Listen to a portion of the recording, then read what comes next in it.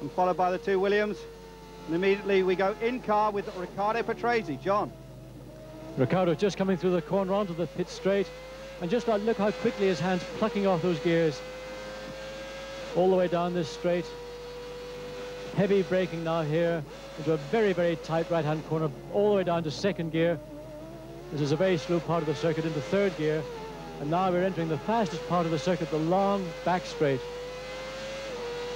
A couple of cars in his vision getting past them without any trouble. At this part of the circuit, the cars are accelerating up to 195 miles an hour, and this corner is taken flat out. How many of you have been on a corner at 195 miles an hour? Down into fifth gear for this double right-hand corner. Pulling the car sliding around into the slow S's, back into fourth. And hard in the power, touching the curb, back up through the gearbox.